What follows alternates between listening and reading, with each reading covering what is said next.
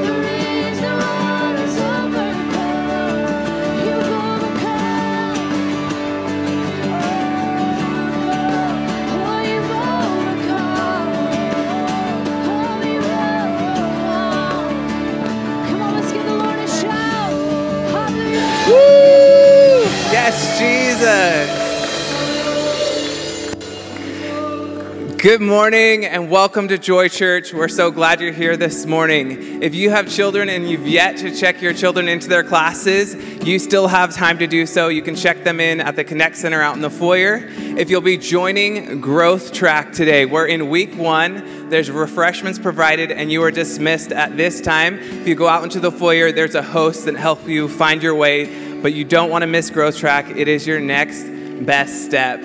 We're going to be continuing on in our time of worship. And I just want to remind you that God's word says in James chapter 4, verse 8, that those that draw near to God, He will draw near to them. So as we worship, I want to encourage you, draw near to God and He will draw near to you. Let's worship.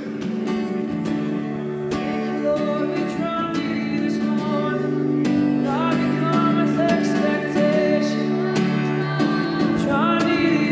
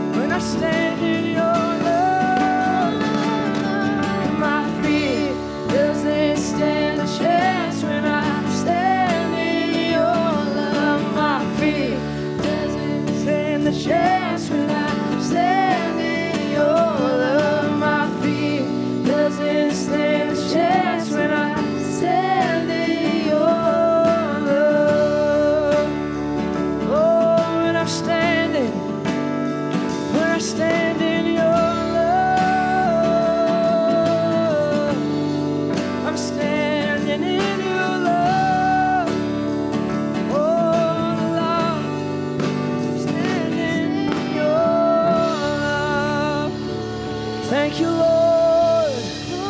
Thank you, God. There's power that can break off every chain. And there's power that can empty out a grave. And there's resurrection power that can save. There's power in your name. There's power in. Can we sing that one last time this morning? There's power. There's power that can break off every chain. And there's power that can empty out a grave. Oh, there's resurrection power that can save. There's power in your name. There's power in your name. Thank you. Power in the name of Jesus. So much power. There's power in the name of Jesus. So much power.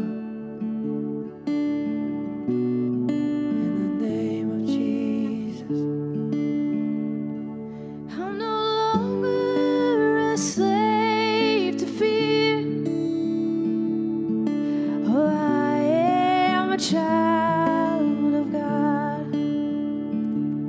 I'm no longer a slave to fear. Oh, I am a child of God.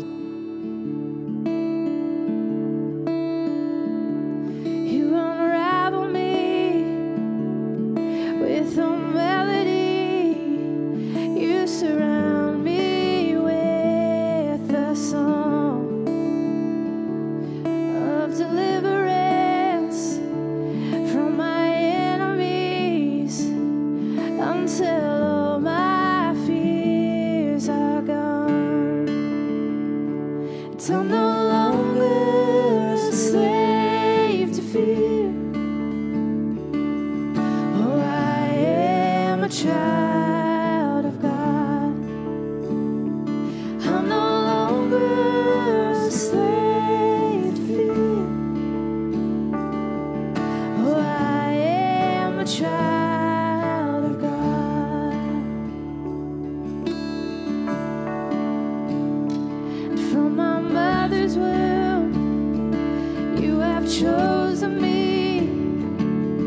Your love has called my name. And I've been born again into your family. Your blood flows through my veins. And I'm no longer a slave to fear. Oh, I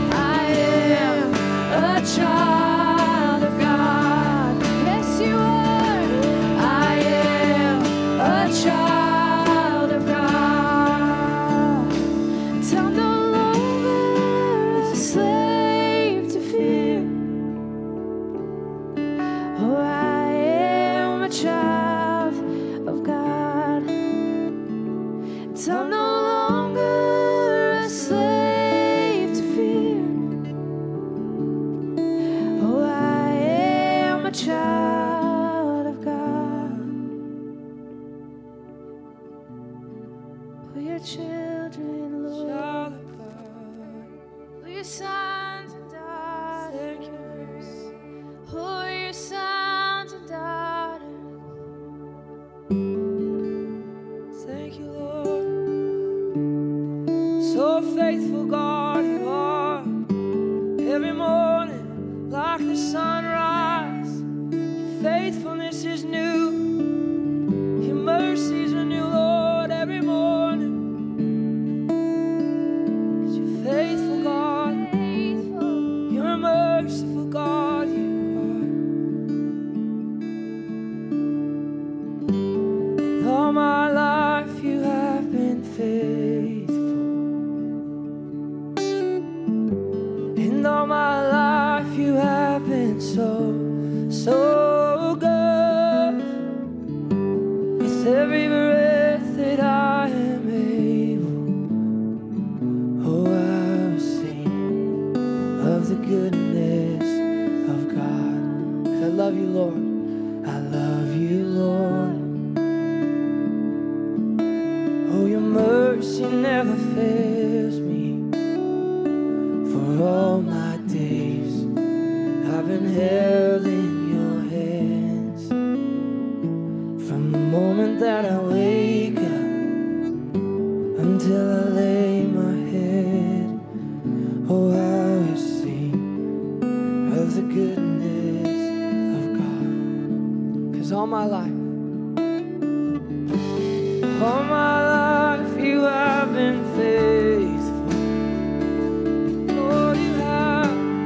All my life you have been so, so good. With every breath that I am able, oh, I will sing of the goodness of God. 'Cause I love your voice. 'Cause I love your voice. You have led me through the fire and in darkest nights. You are close like no other. I've known you as a father. I've known you as a friend. And I have lived in the goodness of God. Oh, and all my life you have been faithful. It's my testimony, Lord. In all my life you have been so, so good. With every breath that I am able, I will sing of the goodness of God. Your goodness is running after, it's running after me. Your goodness is running after, it's running after me. With my life laid down, I'm surrendered now. I give you everything. Your goodness is running after, it's running after me. Your goodness, Lord, your goodness is running after, it's running after me. Your goodness is running after, it's running after me. With my life laid down, I surrender now. I give you everything. 'Cause your goodness is running after, it's running after me. It's running after me. All my life you have been faithful. In all my life you have been so, so good. And every breath that I am able, oh, I will sing of the goodness. We're gonna sing this again. All my life you've been faithful. Oh, and all my life you have been faithful. So faithful, Lord. And all my life you have been so, so good. Every breath that I am able,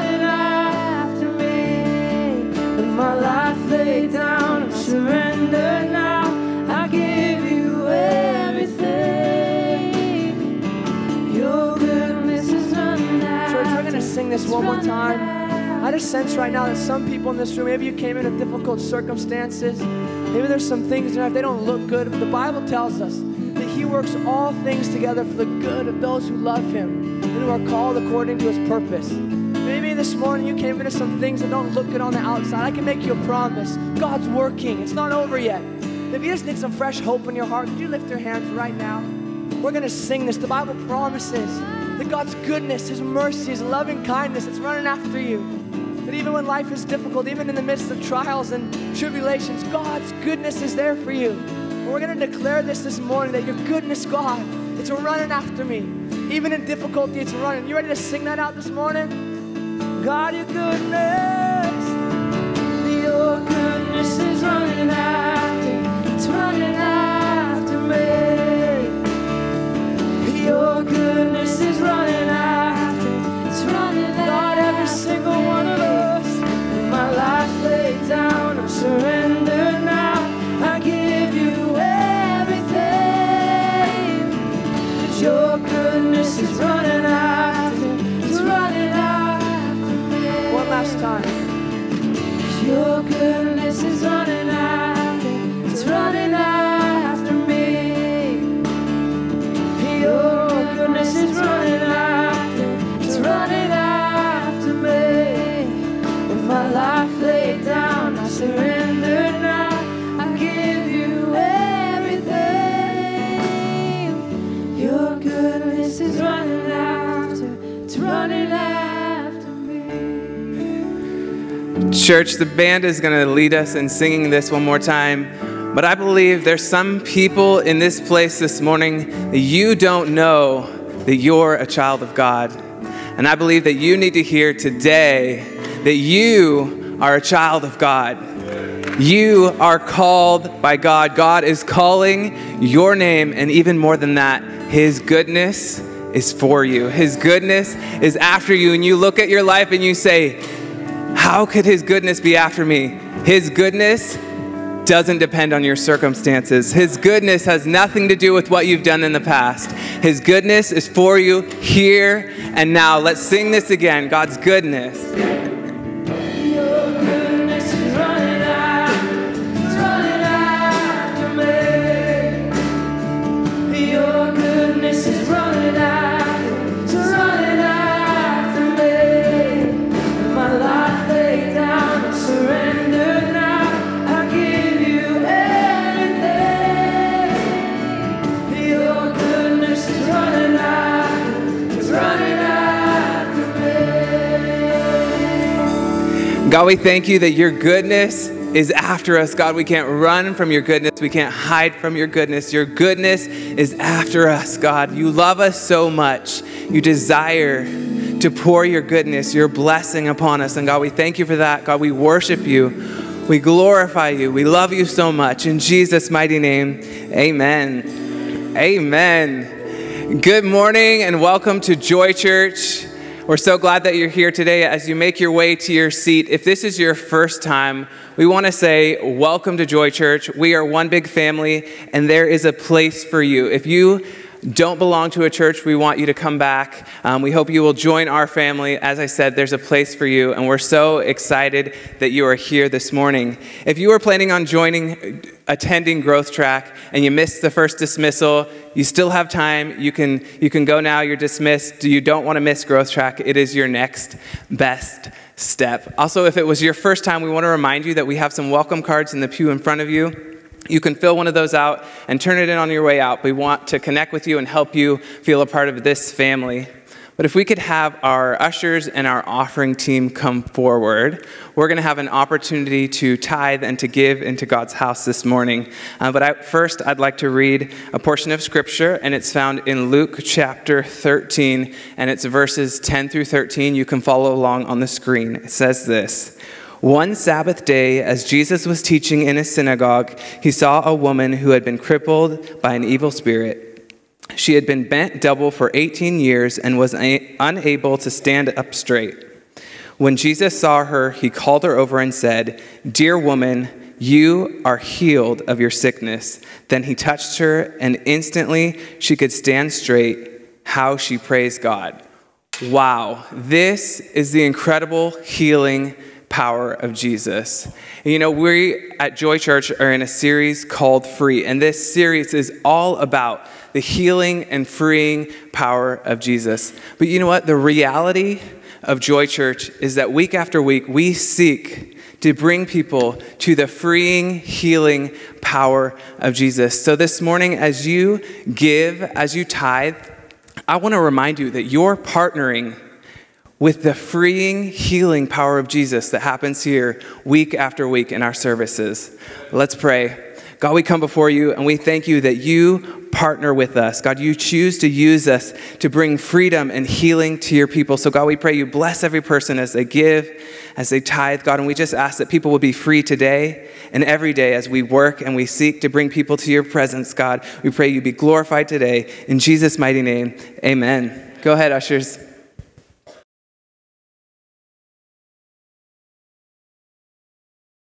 Good morning and welcome to Joy Church. If you're new to Joy Church and we haven't had the opportunity to meet you yet, we would love to meet you and your whole family out at our Connect Center in the main foyer directly following service.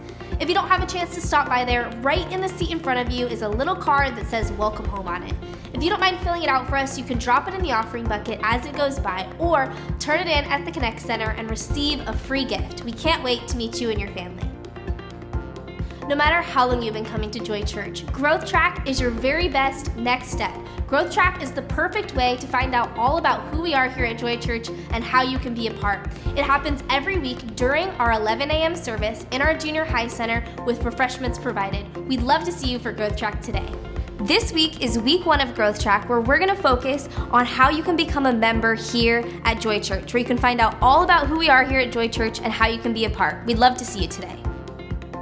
Encounter Retreat is coming up at the end of May, and it's going to be happening Friday and Saturday, May 31st and June 1st here at Joy Church. It's going to be an incredible weekend of encountering Jesus, and so if you've never been through an Encounter Retreat, we would love to invite you to sign up for Encounter at our Connect Center and join us this year for our Encounter Weekend. We'd love to see you there.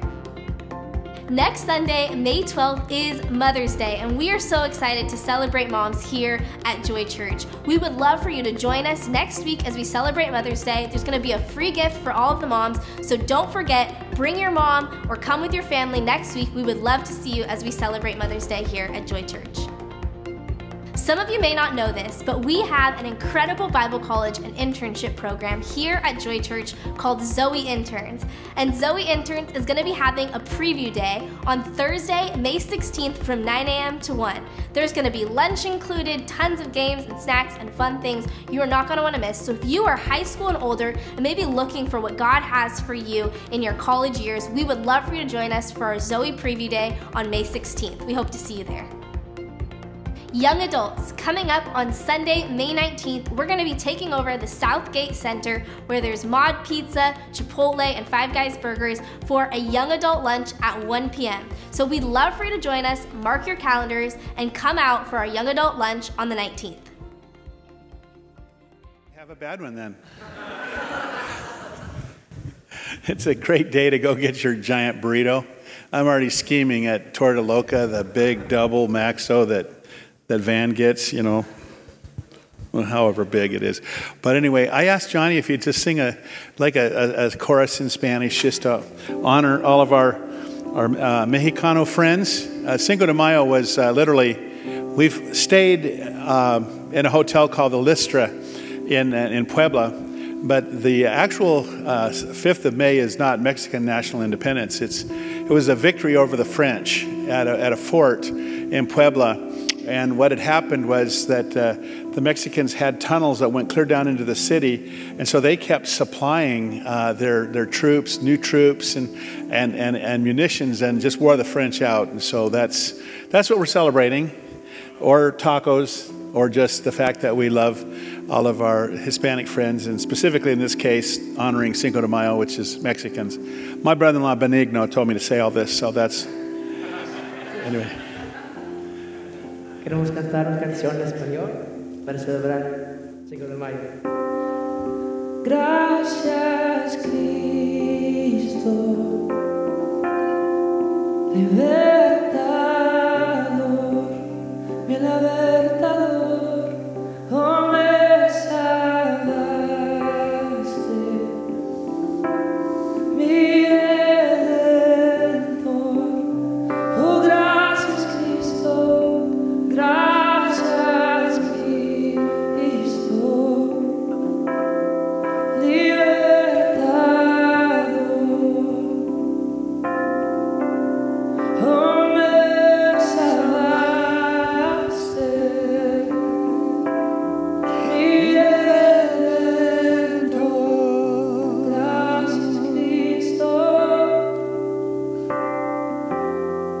por ti puedo ver, tu vida encontré.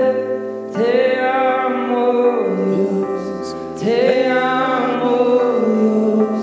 En mi corazón se hace tu amor. Te amo, Dios, te amo, Dios. Por ti puedo ver, tu vida encontré. Te amo, Dios, te amo, Dios. Tu vida encontré. Se hace tu amor. Te amo, Dios, te amo, Dios. Te amo, Dios. Oh, mi Salvador, tú eres mi sanador, Dios. Oh, eres digno, oh, eres santo, Dios, mi Salvador. Gracias, Cristo. Libertador, libertador, oh, me salvaste,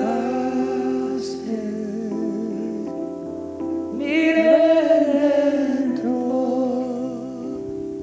Thank you, gracias, Johnny, para todo sus cosas. All right. You people are all getting along. What's wrong with you people over here? There's some reason that these people don't want to sit with you people. Oh, I see. It's the Schmelzer clan back there. Okay, that's understandable. Wow. Johnny got in and Zach and George got in about 3:30 last night. They were doing a youth retreat up in Molalla, and then they had, I think last night they had a big rally, and about 100 kids got saved last night. So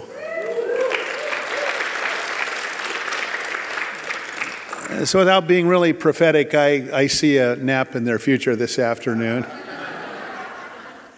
And I've started many naps with my preaching. I have a gift to people with insomnia get healed here. And I want to talk about vacation, about a vacation that was just great. But first of all, just to let you know that 17 of us right now are in Ireland. And we have the interns, the Zoe interns, and then different ones from the church are in Ireland right now, having a great time. And in Ireland, if you can see blue sky and sunshine, it's a good day. It's a great day. And yesterday, the team, they'd been painting and evangelizing and all this, and they went to the Cliffs of Moher. If you've ever watched the movie Leap Year, when the guy and the gal fall in love, it's right at the Cliffs of Moher. It's just absolutely beautiful. It looks like the Cliffs of Dover in England. And so they got to visit there, and they sent photos, and it was just beautiful blue, but they all were still wearing wraps and coats, so it was still Ireland. Blue sky, windy, better wear a coat, better wear a jacket, but it's a beautiful country there, so they're having a great time, and then the 15 of them will be back with us on Tuesday, and 2 of them are escaping to France and London for a while, so let's just stay home, okay? Let's not try to go. Well, one year, Kim and I, when the kids were all still at home, Jake was probably 16, we decided to spend a month in the summer camping at Howard Prairie Lake. And so what we were doing, we pulled up a travel trailer, and so we pulled it right next to the lakeside, and then we'd come back and do Wednesday night service and Sunday service. But we were primarily during the weeks, we were up at the lake, and it was fantastic. I mean, literally, have you ever had those holidays or vacations that it's really working for you? And this was. We had a raft with a motor on it, and so we would do a little bit of fishing, but it wasn't primarily fishing. We'd do swimming, and then I had made these crawfish traps, 3 of them, and we were catching about 100 crawfish a night. The kids and I, we'd go and we'd take and get fish heads from the fishermen and whatever body parts, from when the mafia executed somebody. We just put that in there, anything that the crawfish would eat. And then we'd drive it out, and I'd made this, and you create the crawfish trap, and then you have to know where it's at. So you tie, rope to a floating tube, like a bleach bottle or a milk jug and stuff. So we'd have our traps out, 3 of them, and we were harvesting about 100 a night. And then this is the joy of being married to a half Sicilian girl. We were taking that and making pasta, and it was like heaven. Great vacation, having a great time until ... You ever had the great time until ... Like one guy said, I didn't mind falling out of that 10th floor. It was when I hit the bottom that it got to be a bummer. And all of a sudden, I began to have a spiky fever, like the worst flu symptoms that you'd have. Have you ever been chilled? Like, one of the worst chills that you can get, in my estimation, is go to the beach, get a sunburn, and then try to watch fireworks at night, because that sunburn turns into like a fever and a chill, and it's terrible. Well, this was like that. I'm sitting there, and I'm starting to go delirious, and our friends Terry and Debbie, they were up, and they were hanging with us that day, and so finally what happened was, Terry or someone said, have you had any wounds? Well, I did. So the sub-moral of the story is, don't put black electrical tape on cuts. So finally, I'm having this fever. I'm laying in the trailer, and the family and the kids and Kim, they're, just doing their best and wondering if I just have the flu. Well, when we take the tape off my foot, I hadn't cleaned the wound out. Lakes have bacteria. Okay, press release. Lakes have bacteria in them. Rivers do. Everything does. Not to make you paranoid, but bacteria lurk in water bodies. So when you take a bath, don't save it for the next week. Got that, Johnny? Okay. And so here I am with a wound, and I'm in the water, and I'm doing this and that, and all of a sudden I have an infection. My good friend Terry, who's rescued me many times in my life, he's driving me down the hill. I'm shaking. We come into Medford, and the doctor didn't treat me with good bedside manners. He shakes his bony finger in my face. Buddy, you're just one step away from being hospitalized. And I said, no, man, what can you do without hospitalizing me? My family's having a vacation. I don't want to be sitting in a hospital bed. So they gave me an IV, and I had to come down twice more. Terry would drive me down, and I would get my IV filled with penicillin or whatever the antibiotic was. And good news is I'm here. I didn't die. Unless you really don't like me, and at which time you think, bummer, we missed it. Anyway, it's amazing how much bacteria do you really need to kill you? Just enough to get started. How many of you know that bad things multiply? So do good things. But like bacterias, multiply.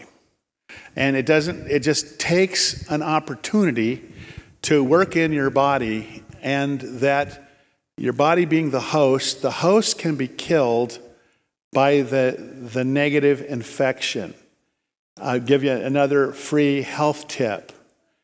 Please do not disregard problems with your teeth.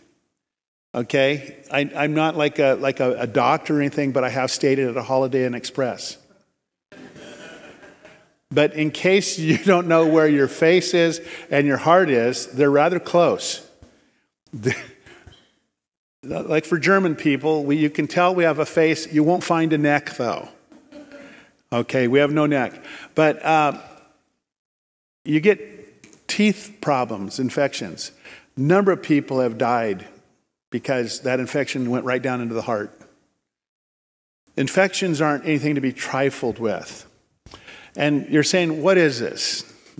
We're singing Mexican choruses. We're celebrating the Cinco de Mayo. We're talking about, the team being in Ireland. And now you're talking about your vacation gone bad.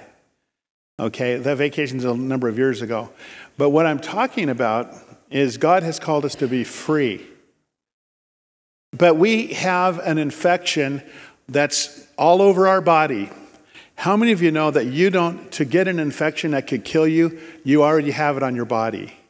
You say, well, I took a good shower today. That's great. So did I. That doesn't mean that I don't have the potential of infection. Bacteria is all over.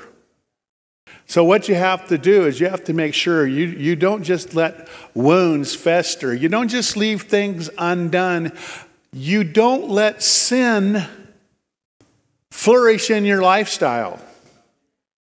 Saying, well, somebody told me on YouTube that, I'm just so under grace that there's nothing I can do to cause God to be angry with me. God doesn't need to be angry with you for something to kill you.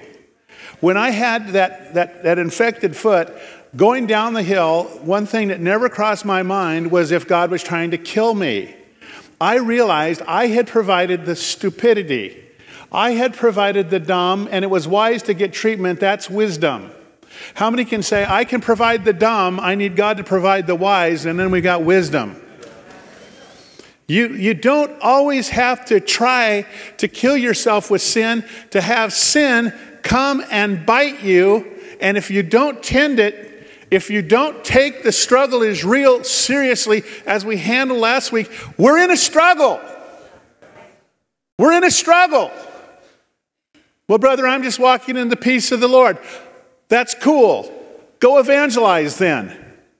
How many of you know that it's a lot easier if you're monastic and you're up on top of a hill and it's you in the writings, it's you in the Bible and it's you in the commentaries and it's you just praying alone, maybe occasionally sending a carrier pigeon down the hill. But when you engage real people in real life, you're going to find out the struggle is real. It's real in their life. And even the traffic they'll bring back into your life is real. The struggle is real. And sin is not something that Jesus took lightly. Jesus didn't even take the devil lightly. He always says, when you pray our kingdom come, but don't you finish your prayer without bringing the devil in it. Lord, lead us not into temptation, but deliver us from evil or the evil one. Every day I wake up, man, I know there's two companies in my room. Some of y'all never have the demons there, which means you're no threat. But I am a threat. And the familiar demons that have trailed me and my family all of my life, they're there. And that innumerable company of angels is there. And the Trinity is there in my room. And I have to set my mind to say, you guys can go on vacation. Your work's done. Sin's not going to have rule in my life. You boys are unemployed. Holy Spirit, Father God, Christ Jesus, and all that's holy, welcome. Let me walk in the Spirit today. Let's dig into this.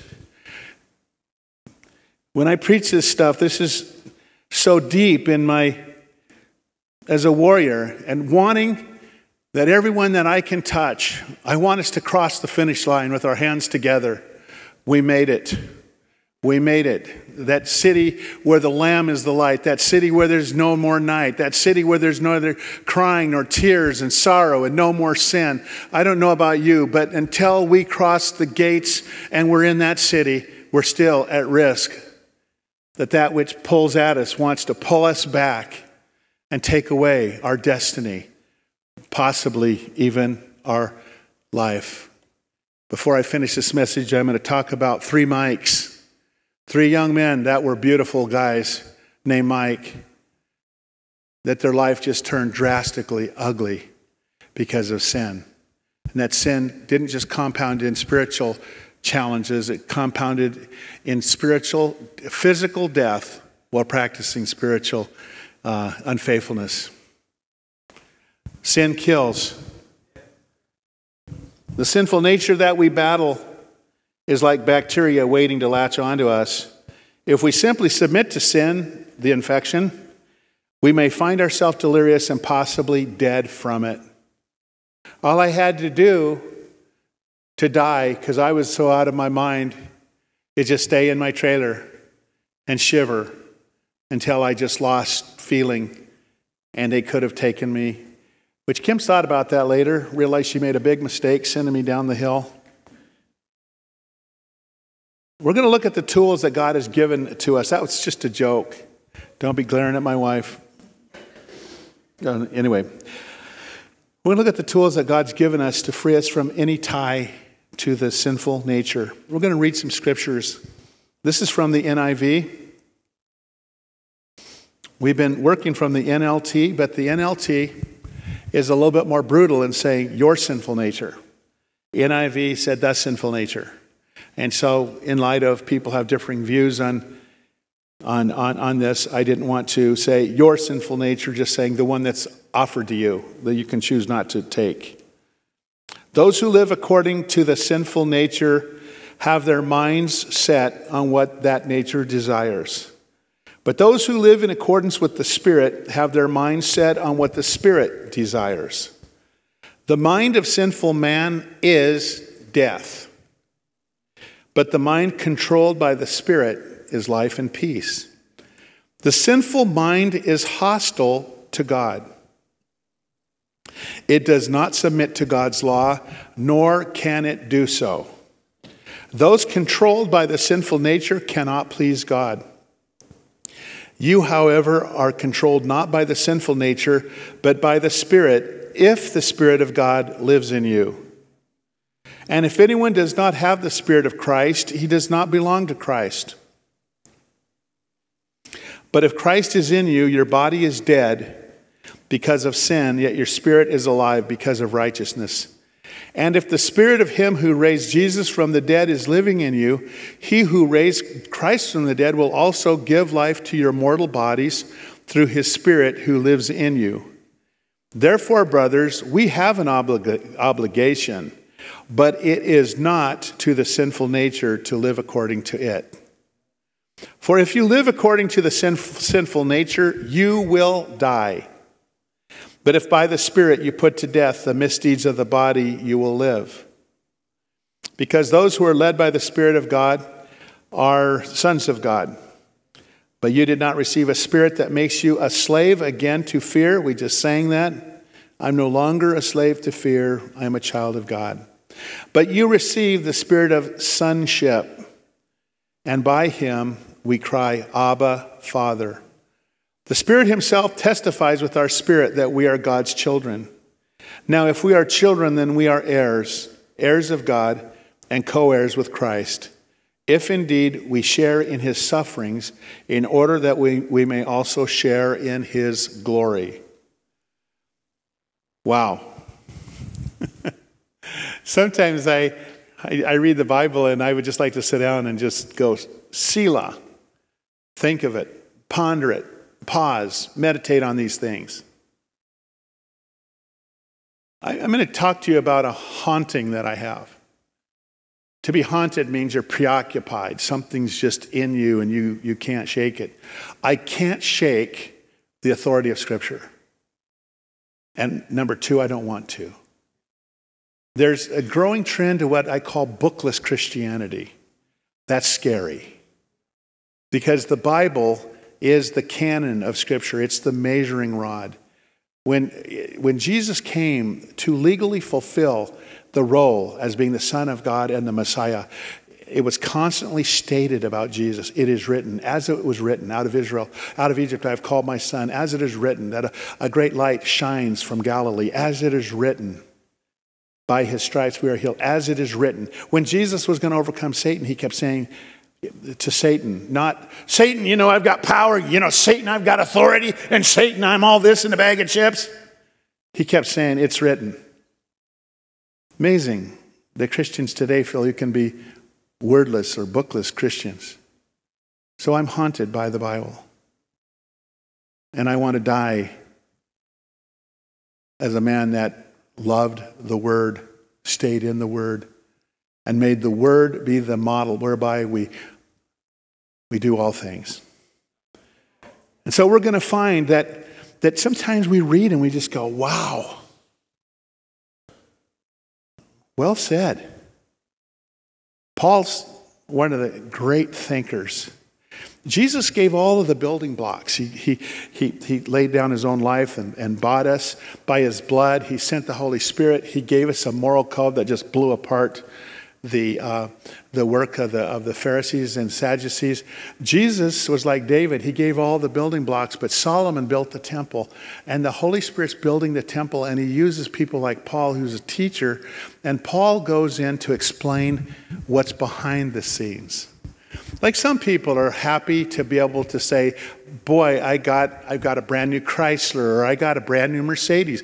They want to drive the car. Other people want to know what's actually behind that. And they go back to the study of molecules and atoms. And so when it comes to truth, we find that when you read different portions of the Bible, you can come to, okay, we already know this. Sin bad, obedience good. Devil bad, Holy Spirit good. Then all of a sudden you can get bored by someone like Paul that says, no, you need to understand this. That even as you're walking in Christ, you still have something pulling at you. And so it's not just, because I've dealt with a lot of pride in people over the years. And I know it's not this group currently, because I pastored for nearly 40 years here. So it must have been some other place, maybe a different county, or maybe it's even in us. Spiritual pride. I'm really close to God. I'm watching what I do. I've got this. And so I find that some people can be real proud of, like, hey, others can betray you, Lord, I'll never betray you. And they find themselves flat on their back. And some people roll into sin and never return.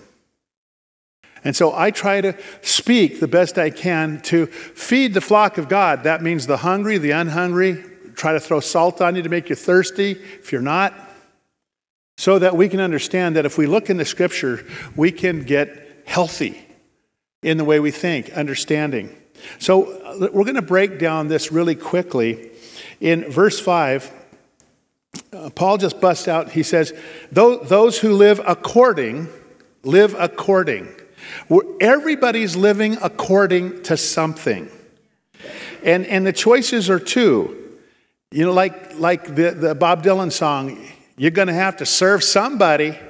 It might be the devil, better be the Lord, but you're going to serve somebody. There's not multiple choices here. I'm not serving God, I'm just kind of taking care of me right now. That means you're serving the devil. If you're not serving God, you're always defaulting to the flesh. And so what happens here is every one of us in this room are living according to a mindset we have. And so you are going to live according to either the sinful nature or the Holy Spirit, which is God's nature. Say, sinful or Holy Spirit? Where your mind is set determines the destination and fixes the according.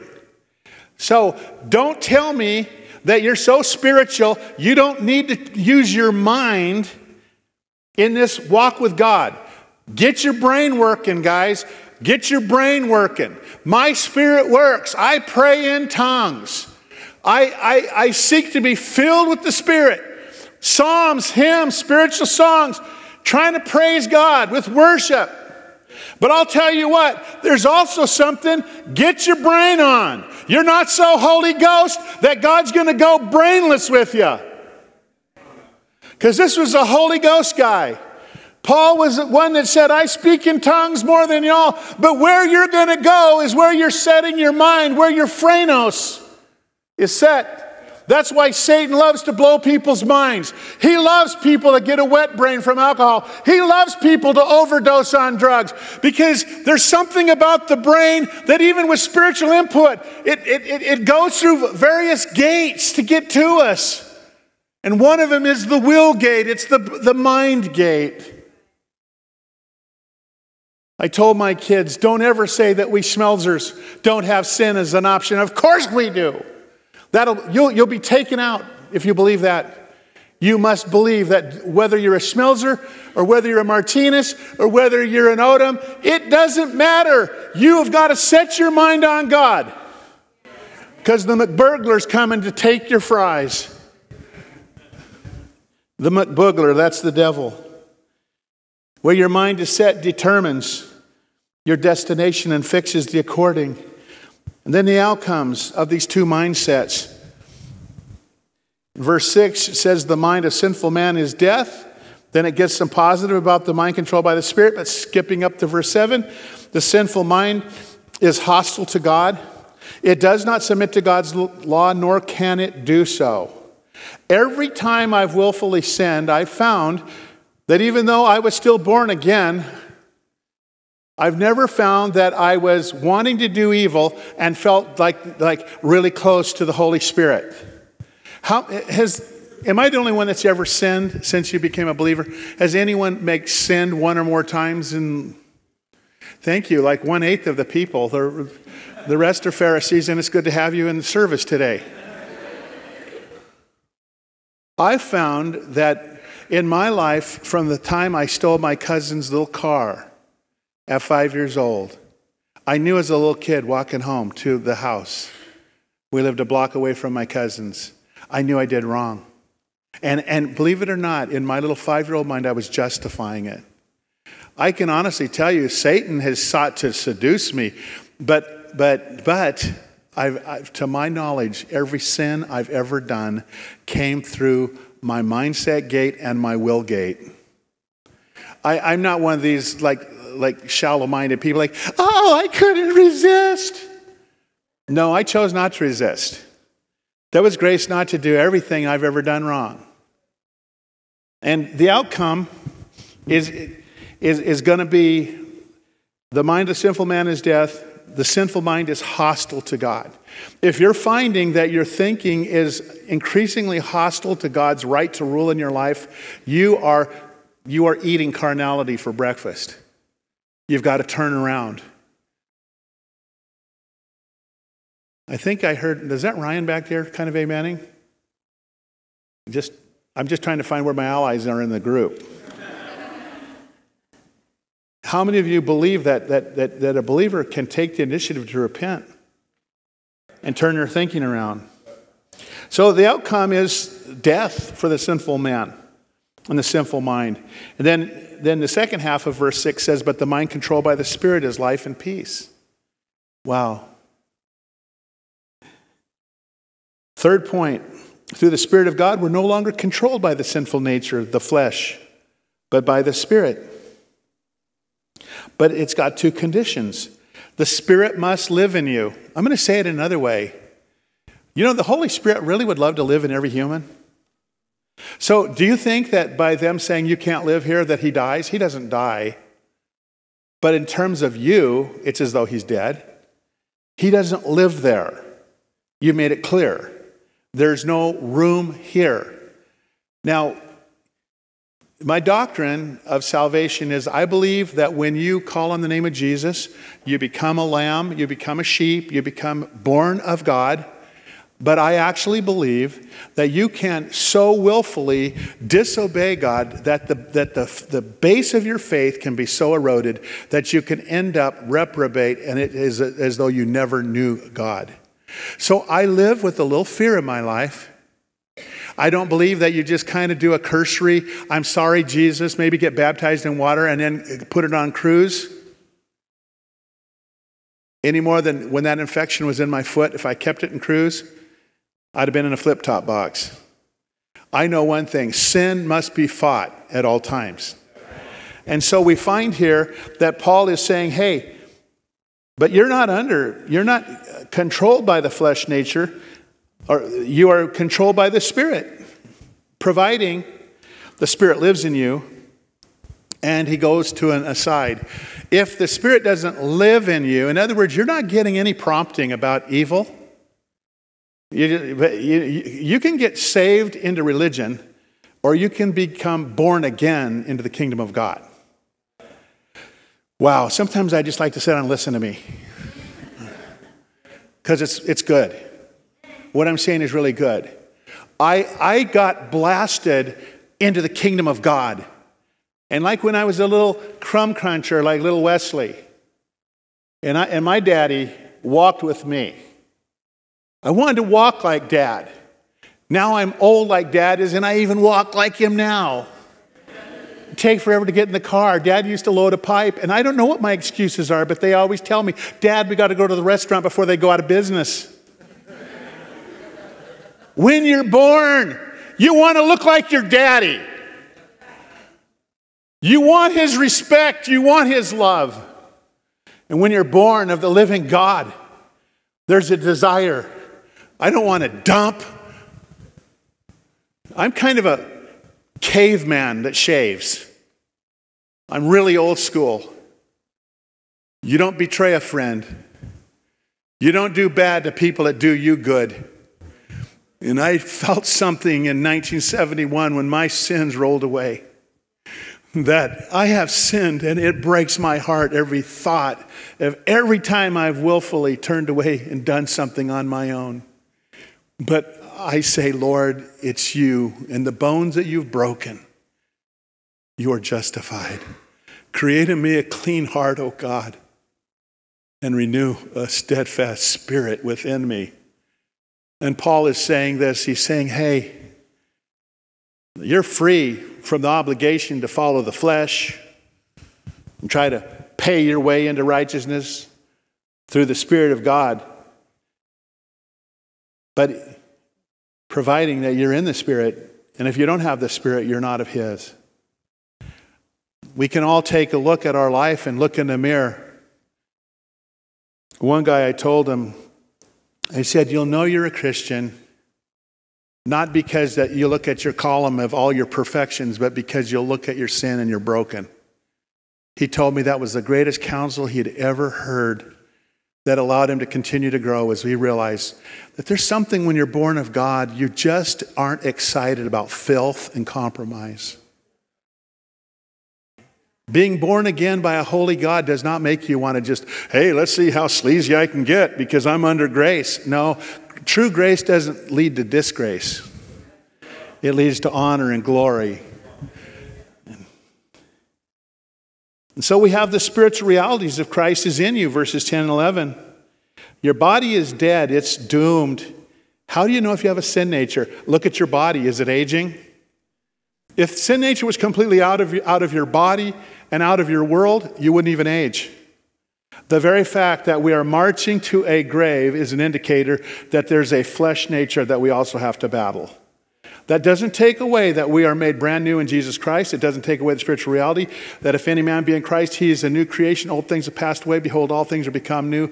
But watch this. There's two realities. You were born under Adam. You are born under Christ. And while you have the flesh, that's still an Adamic reminder. And so you've got to set your mind on God. The spiritual realities of Christ is in you. Your body is dead. It's doomed because of sin. Yet your spirit is alive because of righteousness. Say, my spirit is alive because of righteousness.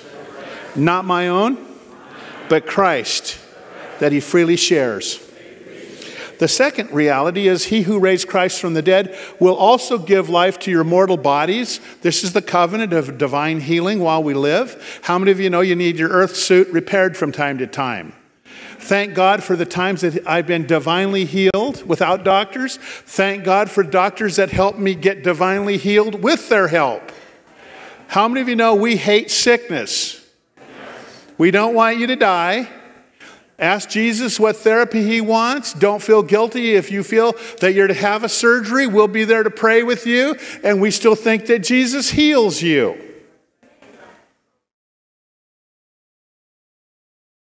But he might tell you, just wait. You pause and you get a divine healing that didn't require a doctor or anyone else. I've seen them both. I'm just glad that Jesus is not only taking care of my mortal body while I'm mortally running around, But I also am glad that he's going to come and resuscitate me from the dust of the earth. If I'm not here when he returns, he will cause you and I that are in Christ to rise again and have an ascension body, a resurrection body, and will never die. Number 5, you're obligated to God in verse 12, but not to the sinful nature. Therefore, brothers, we have an obligation, but it's not to the sinful nature to live according to it. Watch this. If you're still practicing sin, it's on your own. Well, brother, would you just pray for me? I believe El Diablo is making me do all these bad things. El Diablo is like, did you know what unclean spirit means? It's like when your little child expels gas. Do you run into the bathroom and move in fear? No. You just say, wow, that was a dirty wind. That's what unclean spirit means, dirty wind. Unclean pneuma, unclean wind. The word spirit is pneuma. So when I think of El Diablo, I don't think any believer should be in a mortal struggle against the devil. Why? What in your will area aren't you surrendering to God? Like if I'm totally maxed out on porno, you know, I may think, wow, it's a big demon. No, it's a big addiction. I mean, it's not like the devil has to create massive amounts of porno to keep someone hooked. It's just circulating. It's kind of like I walked by the wine section, and I've never had bottles of wine leap up into our cart. El Diablo put me here, drink me.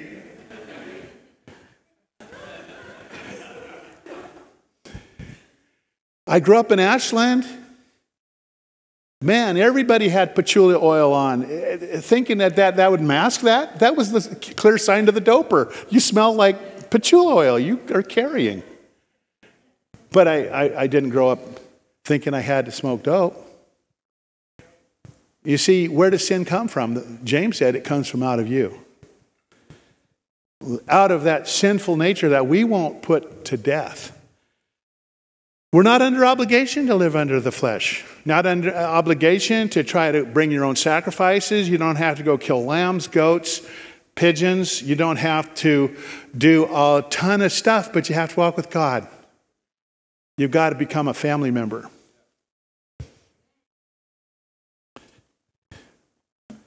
Now we come back in verse 13 to the snapshot, to a repeat of the crossroads of the mindset. Paul gives us conclusions here. The sinful nature eventuates in death. Being led by the Spirit and putting to death the misdeeds of the body leads to life. Wow. You know, there are people that say, do you believe, you know, the Bible was completely translated accurately? And I say, it doesn't matter to me because all the themes are repeated repeatedly. All the themes. I set before you life and death. Choose life that you may live. Life and death, it's there from Genesis to Revelation. God being your righteousness, it's there from Genesis to Revelation. The need to get a control of yourself and not just follow your lust. And believe that grace is some kind of a penicillin shot so an immoral person won't die of syphilis. There's something about you need to set your sail for the kingdom. And with faith and patience, inherit the promises of God. Don't be sluggish, but imitate those who faith and patience. And those that walk righteous are going to tend to honor and glory. I don't want to be one of those snap and grab Christians. Well, I'm just pretty living carnally, but every once in a while, I'm sorry, Jesus. Sorry, Lord. I want to get a grip on it. Say it's time to choke out this mindset of the enemy. And then finally, the snapshot of what a son of God is. The son of God, which is what we've been given through the new birth. You were born as huios, a child of God. You will grow up to be a teknon, a son of God, if you stay in the game, fully adopted into the family. A lot of people think that you're automatically a son. You're not a son unless you go through the training. You're a child. How many of you know we need sons of God to manifest? We don't need just people who should be sons by now remaining as children, and it comes through cooperation. But a sign of the sons of God is they are led by the Spirit of God. What does that mean? That means they can receive mystical guidance. God can speak to them. But it also means that they have the sense to know that the Scripture was given by inspiration of God and is profitable for doctrine, teaching, instruction, and righteousness, that the man of God may be thoroughly furnished or equipped. So when I want to touch base with the Holy Spirit, I don't try to get myself in a mystical mood. I just read the Bible, and out of it comes all of that. I had a Jewish sales guy stop by, an awning guy, and it was a beautiful time. It was one of those spontaneous things, you know. We thought a homeless guy was knocking on our door, and it's a guy trying to communicate with us, and I step out, and I could discern very quickly he was Jewish, and I asked him, I said, "Are you Goy?" He said, "No." He said, "I haven't heard that for years." He said, "I'm from Brooklyn." "No, I'm Jewish." It ended up that we talked until he was asking me how I was born again. He was asking me how I received my call into the ministry. He was asking questions, and time after time it came, God spoke to me, God spoke to me, God spoke to me. I loved this guy. We're like instant besties. He's not my bae. But anyway, I have to get interpretation from the kids. But think about it. I love when God speaks to people. But I'll tell you what, some people won't hear God whisper because they will not respect what was written. If you disregard what's written clearly, do you think the Bible said the secret of the Lord is with those who fear him? I believe one of the keys that happened in my life was when I got born again, and I shared this with him. In a moment's time, I was shocked into the kingdom of God. I went from being a church kid to where I was inflamed. And I walked to school the next day, and I was so radically changed that my classmates from my sophomore to senior year, they nicknamed me preacher. And God spoke to me at a private place and told me the plan he had for me to stay another year in the valley, and then he was going to lead me, and he did. And when he led me to Kim, he spoke to me. He said, "I want you to go to the Bay Area for 2 weeks." I love the voice of God. But I want to tell you something. You have to be in the written to hear the secret thing. Don't try to substitute it. You need them both. But one comes before the other. Number 2, we receive the spirit of sonship by which we're able to cry, "Daddy, Father." I can get with people from all over the world, and I can tell those that have made God their dad. There's just a commonality about it. The Spirit, third thing is the Spirit testifies with our spirit that we are God's children. How many of you feel saved? Do you feel like a Christian? That's beautiful. A third of us, that's so powerful. I feel like God's accepted me. Do you know some faiths don't have an assurance? Well, I hope I'm good enough. No, when you're born of God, you feel accepted. You feel that witness within you. Number 4, we're heirs of God and co-heirs with Christ if indeed we share in his sufferings, in order that we may share in his glory. I think that growing on to be an adopted son of the Lord, we have to share in the suffering. Which means what? I'm not running from battle. I'm holding the high ground that you told me to hold, Lord. I'm hoping there's reinforcements, but it doesn't matter. Kim and my assignment was to establish the kingdom of God in Medford. And you never told us we had an off button or a time we could quit. So I think we're supposed to be faithful unto death. Right? That's so powerful when we understand that if we will share in that suffering, Where does suffering come from? People that want to pull you back. They'll mock you. They'll call you, you're religious, you're a goody two-shoes, you think you're better than us, you're this, you're that, you're too harsh, joy standards are too high. We've had a lot of suffering following Jesus. But if we want to be a co-heir with Christ and not just a child that's permitted to come in, saved so as by fire, if I want a full inheritance with Christ, I better walk like him and suffer like he did. So that means the more vacations you take from your obedience, the less chance that you'll reach your destiny as a co-heir of Christ. Got to have it. Anyway, I'm going to finish here by just some conclusions. Number one, you're free to overcome anything sinful. You're free to overcome. You're free. Every debt that you or your family line has incurred against heaven, you might have had a great-grandma back in the swamps of Louisiana that put a hex on your whole family line. You don't have to be responsible for that anymore. You say, all debt has been paid by the blood of Jesus. Any bitter curses put on me, any covenants that were put on our family line, they're done, over, paid in full by the blood of Jesus Christ. You're free to overcome anything sinful. Why is that good? Because the mind of sinful man is death. The sinful mind is hostile to God. It does not submit to God's law, nor can it. And those controlled by the sinful nature cannot please God.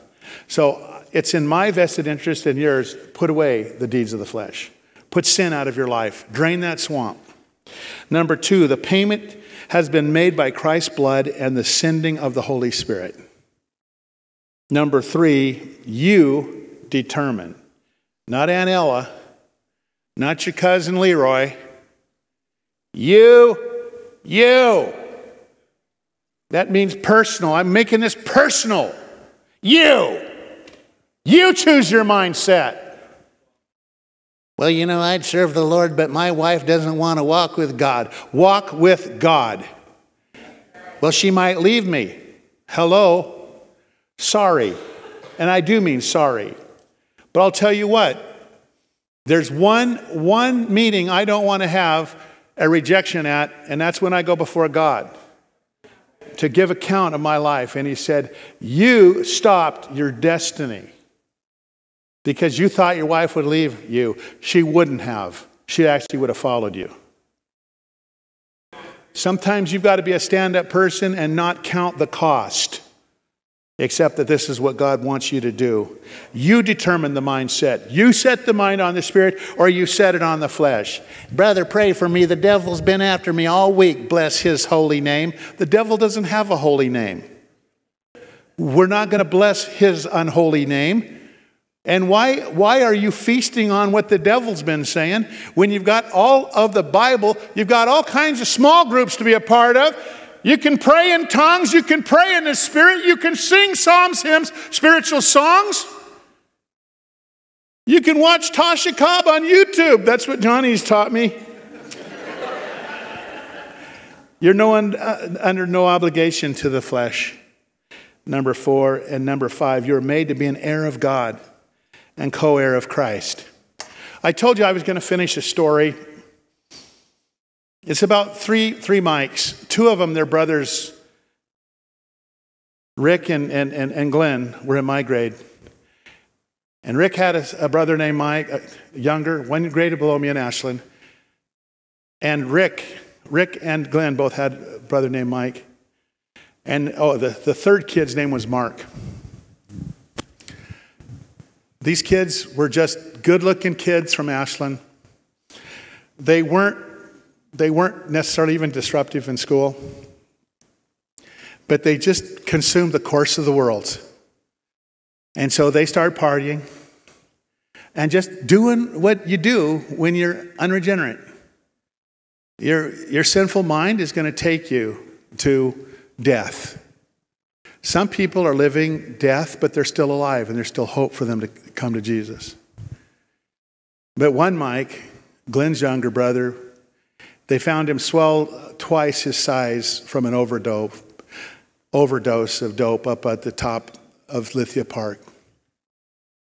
The other, Mike, Rick's younger brother, half his head got sheared off in a motorcycle accident in near Bard's Inn in Ashland against a concrete culvert there. And Mark, he ended up, he might still be alive, but just drunkenness, drugs, was pursued by an Ashland cop, and the cop should have pulled off, but he was chasing him right through Talent, and he T-boned an older lady who happened to be my dad's carpenter's mother and killed her. Death, death, death. I'm going to tell you something. If you want a bad afternoon, I want you to come in my office and you talk to me why we need to lower our standards. And you talk to me how that we're not in a world of warfare. Those were three handsome, fun, nice guys. So what was my thought? Oh God, in those last 3 years of high school, I don't recall having opportunity to shine the light. We need all of you, not just elders and leaders. They need to walk holy, but we're just like some of the sheep. We need to be one unit of armed men and women walking in the Spirit of God, so that nobody gets a view that by following us, it's all compromised city. All roads lead to the same place. No, all roads lead to hell except one, is what the Bible said. We need to walk the straight and narrow. We need to be an example. We need to take care of our headroom. Put my mind, my phrenos, not just my spirit, my mind needs to be set on the things of the Spirit. Come on now. Today's sermon, I went long, but I think that it's important what I'm teaching. Could we stand up?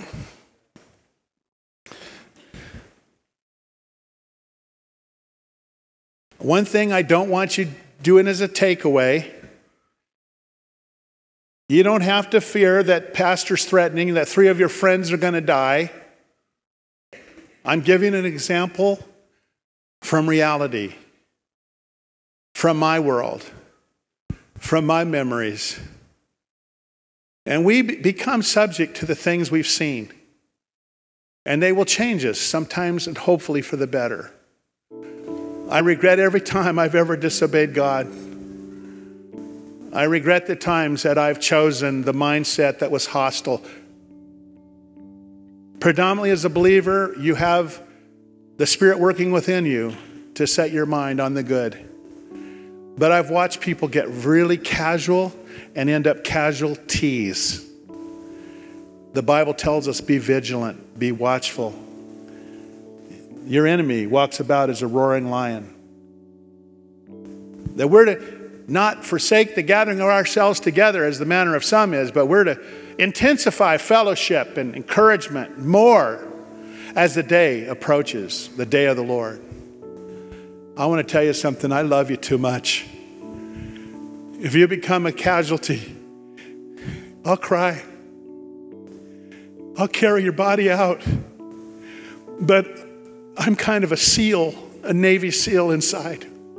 And I like inflicting damage on the enemy and coming home with all of us rejoicing as we run through the jungle happy because we've executed our duties and we all survived.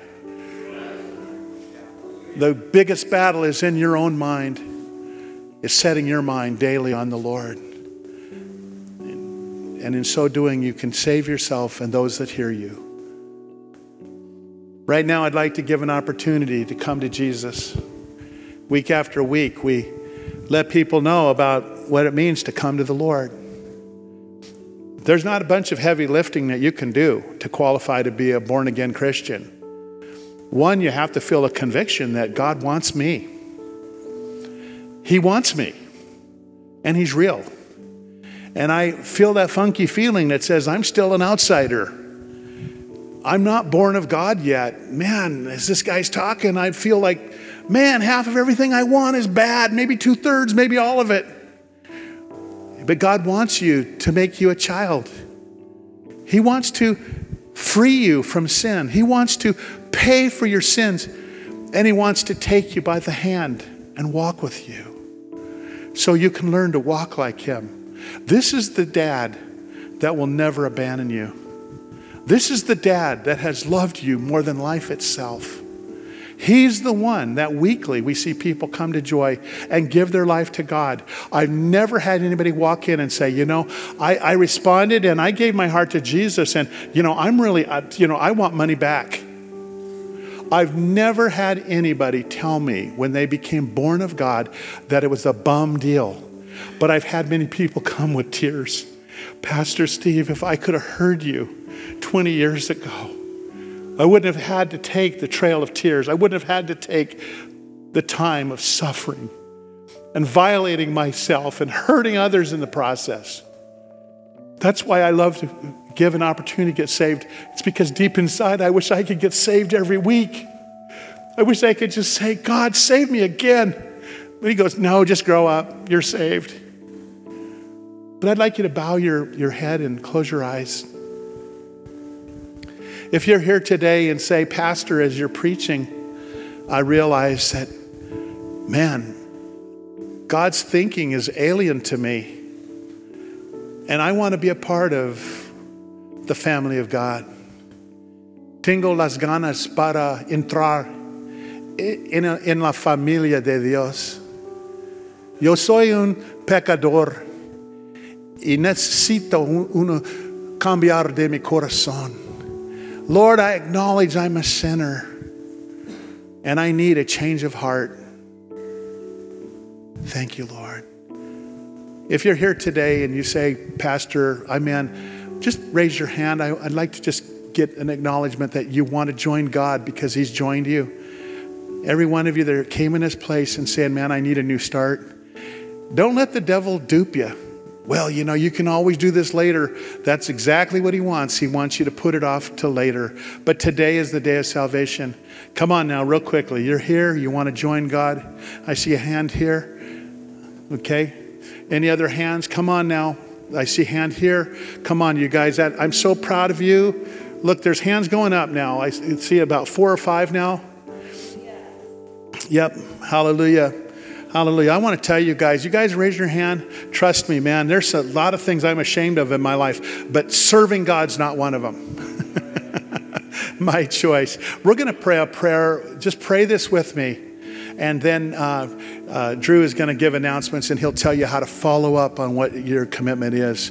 How many of you say it's great to see people come to Jesus? Hallelujah. Hallelujah. Hallelujah. Pray this with me. Repeat this with me. Dear Father, I thank you that I'm not only permitted to be a child of God, but I'm desired. You desired to take sin out of my life, to make me a child of God that will grow up to be a full son with inheritance with Jesus Christ. Thank you, God, for calling me. I don't defend my actions. I don't defend the hostile mindset I've had, but I need to be made new. You said, Lord, if I would call on your name, I would be saved. I'm calling on your name today, Lord. Save me. You also said, if I would call on your name, I would not be ashamed. Take away the shame. Those shameful things that I've done in my body and in my thoughts. Make me new on the inside. If you'll be my God, I'll be your servant. If you'll be my Father, I'll be your child. I receive you today, dear Father. In Jesus' name, amen.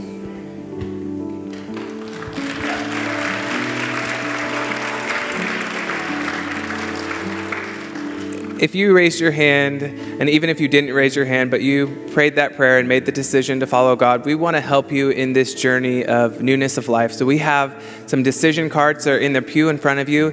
If you wouldn't mind filling out one of those, and you can turn it in the Connect Center on your way out. You can bring it up and give it to someone on the prayer team here at the altar.